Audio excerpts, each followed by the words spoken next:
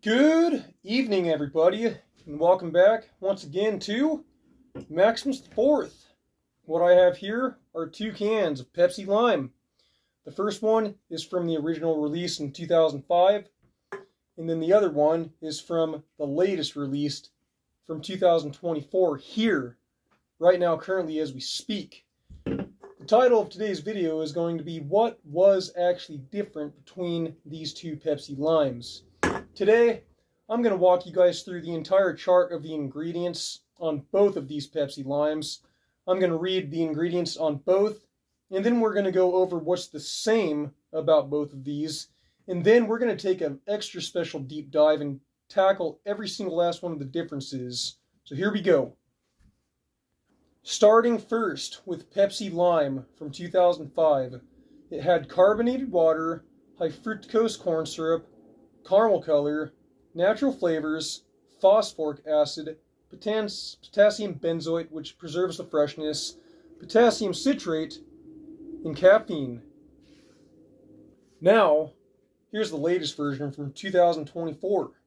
It had carbonated water, high fructose corn syrup, natural flavor, caramel color, phosphoric acid, caffeine, and citric acid. Now, let's take a look at the exact same things of these two. So they both have carbonated water at number 1, and they both have high fructose corn syrup at number 2. That is what's identical between these two. Now we have that out of the way. The first difference is that the can of Pepsi Lime from 2005 had a total of 8 different ingredients, whereas the modern day Pepsi Lime from 2024 had 7 different ingredients. The next difference is that while on the old Pepsi Lime, at ingredient number 3 they had caramel color, and then ingredient number 4 they had natural flavors, they took ingredients number 3 and 4 and flip-flopped them with the 2024 version. And this one had natural flavors, and at number 3, and at number 4 it had caramel color. So this one had more natural flavor than the old one, and this one had less caramel color than the old one.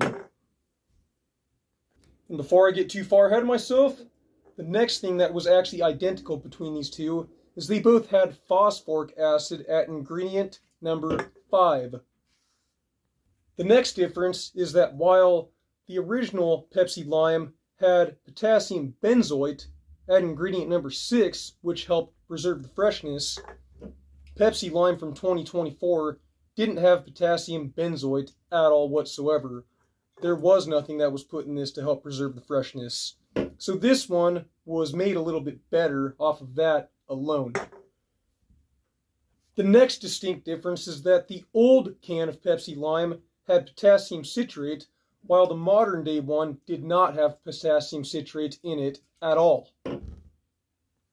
The next difference is that the old can of Pepsi Lime from 2005 had caffeine placed at ingredient number 8, while the modern day can was placed, as far as the caffeine is concerned, at ingredient number 6.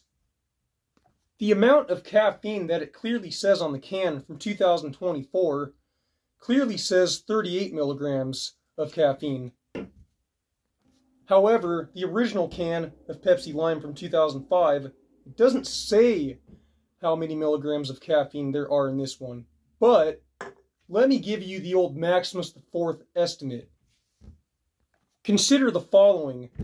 While the original Pepsi Lime had 8 ingredients, in 2024 one had 7 ingredients, the caffeine content was placed at ingredient number 8 on the 24 can, and then the caffeine was the caffeine was at ingredient number 8 on the original can, and then the caffeine was at number 6 on the modern day can. So that right there automatically tells us that this one definitely has more caffeine in it at 38 milligrams. But how many milligrams of caffeine are in this one?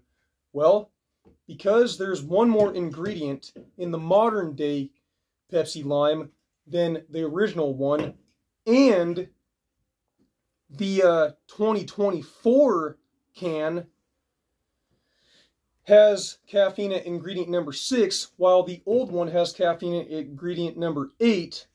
I took an estimate and shaved about 4 milligrams off of caffeine that this might have, which would put this one at 34 milligrams of caffeine, standing next to 38 milligrams of caffeine. It's just a theory, but that is the best estimate that I could come up with. It makes sense to me.